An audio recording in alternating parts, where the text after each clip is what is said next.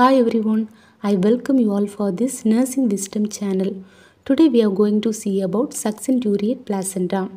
The placenta succenturiata or succenturiate placenta is an abnormality of placenta having succenturiate lobe, meaning the term succenturiate derives from the Latin word succenturo, meaning to substitute.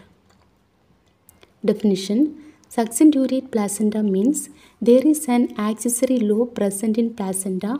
It is separate from the main placenta and it is joined to main placenta by leash of blood vessels that run through the membranes. This accessory lobe might be small or big and single or multiple. Incidence: The overall incidence is approximately 3 per 1000 pregnancies.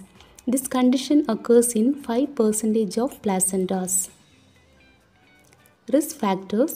Risk factors includes advanced maternal age, in vitro fertilization, implantation over leiomyomas in areas of previous surgery, in the cornu or over the cervical os.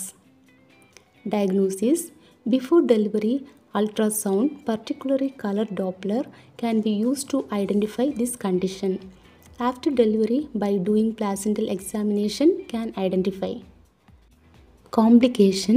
What are the complications occur due to this succenturiate placenta means?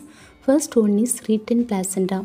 The placenta delivered, the accessory lobe remains inside and the midwife or doctor not aware of that lobe present inside of uterus will lead to retained placenta. Then primary PPH. If the retained lobe is weak, that will interfere with uterine contractility and cause uterine atony that leads to bleed immediately. That means primary PPH. Secondary PPH, if the retained lobe is small means at that moment it allows uterus to contract well but later interfere with uterine contraction and leads to hemorrhage. That is secondary PPH. Infection, the retained lobe left for long days may cause infection. Vasa previa, if the vessels running to accessory lobe crosses the presenting part leads to vasa previa. Vasa previa cause fetal hemorrhage at delivery. Prevention: Placental examination.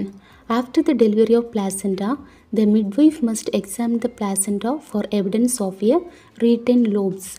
After delivery, careful removal of clots and bits from the uterus. If available, by doing bedside ultrasound, can confirm any bits retained in the uterus or uterus is empty. I hope you got some idea about placenta succenturiata. Thanks for watching.